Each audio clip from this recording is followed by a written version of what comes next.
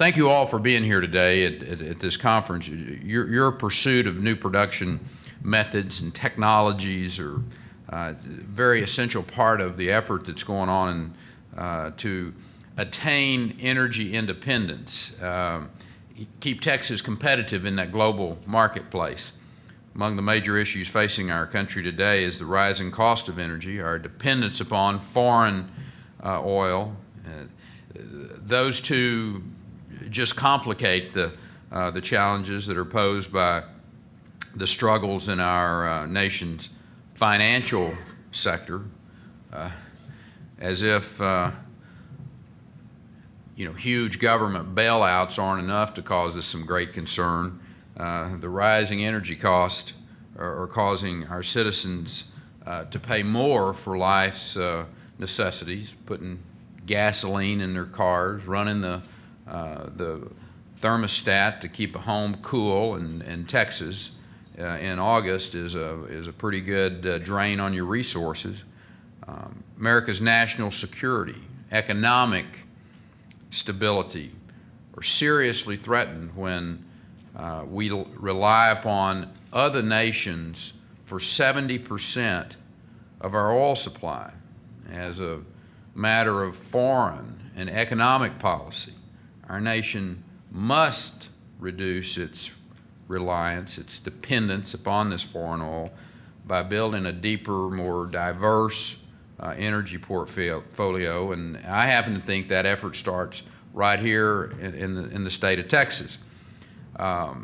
Texas needs to lead the charge in energy independence, partly because we're better at producing energy than anyone else in the United States. I'm proud to say that Texas leads the nation in crude oil production. Texas refineries account for more than a quarter of all the country's refining capacity.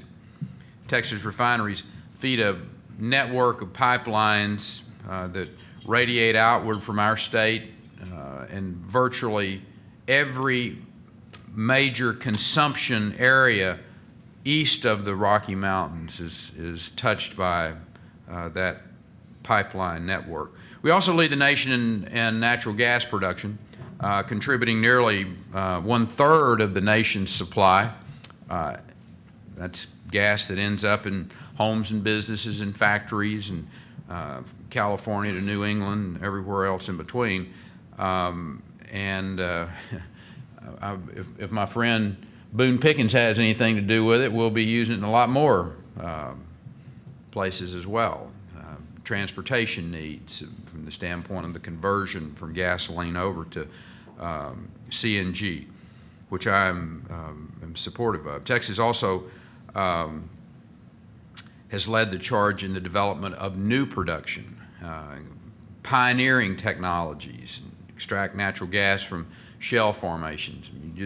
If you hadn't flown over the state of Texas in, say, 3 years and you got back in an aircraft and flew, it would be stunning for you to see what is happening through Central Texas, and particularly if you were coming into Fort Worth and through that Ennis and Ellis County part and back through Tarrant County. I mean, just the extraordinary exploration and the horizontal drilling that's going on and the new technologies.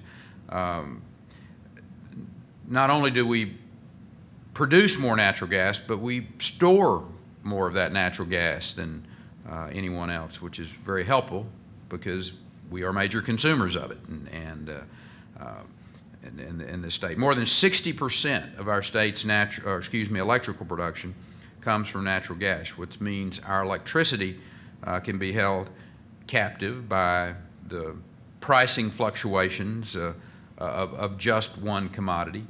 And I think we need to take a long look at the Texas law that requires 50% of all new generating capacity utilize natural gas. Government shouldn't be in the business of picking winners and losers, and that's precisely what that law does. This is also why we need to continue pressing for more diverse energy sources. Fortunately, Texas is making progress in all of those issues that I've mentioned here.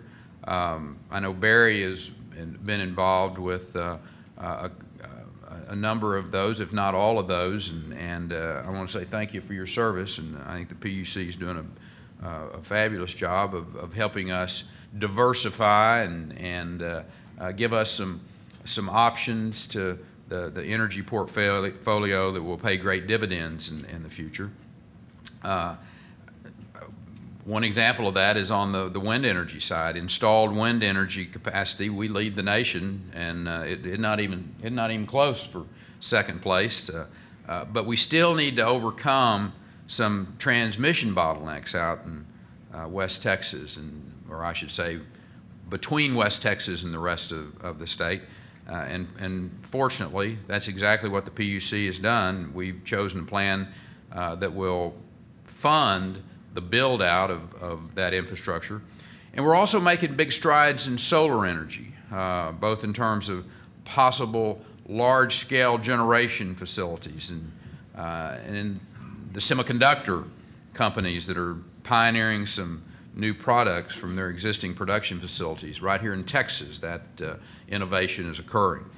But with that said, the sun goes down every day in Texas, and the wind quits blowing from time to time.